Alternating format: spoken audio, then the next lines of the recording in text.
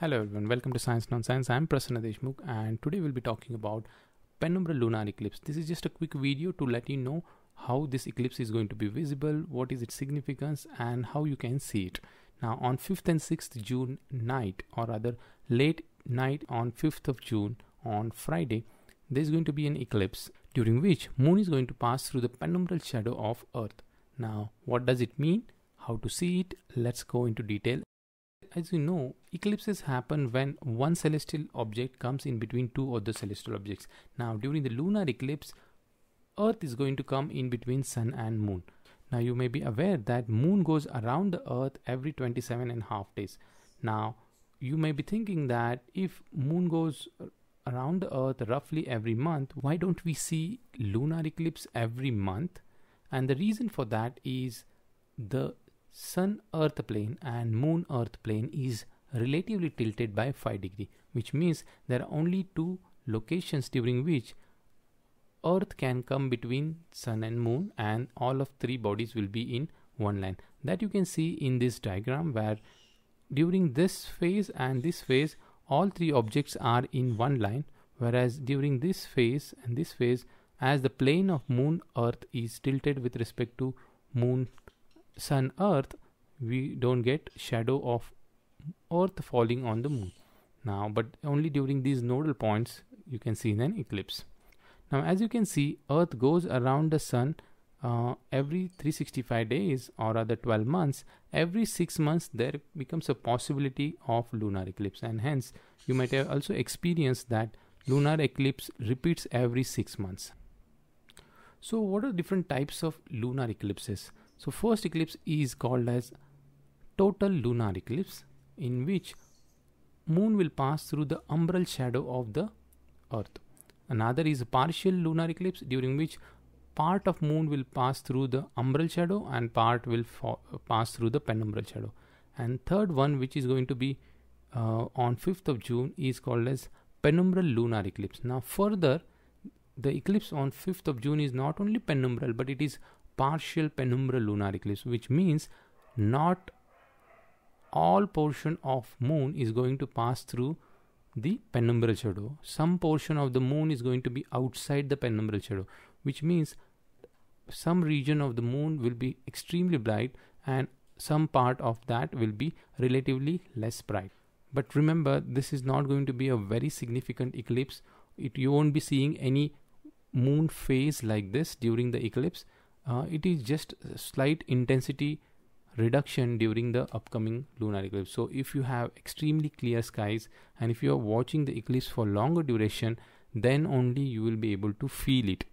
Seeing a distinct shadow is not possible in this penumbral lunar eclipse. Now this eclipse is going to be visible from Africa, Asia, Australia and some part of this oceans. So if you are from South America, small region of South America is going to be witnessing this eclipse. But again, as this is not a very significant eclipse, very prominent eclipse, you won't be able to see much over there. If you are in Northern America, sorry, you won't be able to see it. But there is going to be another eclipse in July, which will be visible majoritarily from Africa and North and South America. So you can watch that eclipse or try to see this eclipse in July. So as I was mentioning, that suppose this is a light cone of Earth at Moon, and so basically when Earth is casting its shadow, it will be in a cone shape, and at Moon's plane, at the Moon location, the shadow will be like this, and Moon will be passing in this region, wherein it will come in the shadow, the penumbral shadow of Earth, roughly 50%, and hence you will be able to see this eclipse if you happen to be in a very clear sky zone. Now it is visible, as I said, from India, and here I am throwing the timings of Bangalore. Now one thing is to be noted, that this eclipse is going to have same timings throughout the India. So the reason for that is all of us from India will be seeing towards the Moon at the same time, and there will not be any relative shadow difference on the moon as seen from different locations. There is not going to be different timing. So it happens that whenever I go live during the eclipse, different people from different regions in India keep asking what will be time in Mumbai, what will be time in Bangalore, what will be time in Kolkata. So the timing is going to be same for everyone, and it is given here.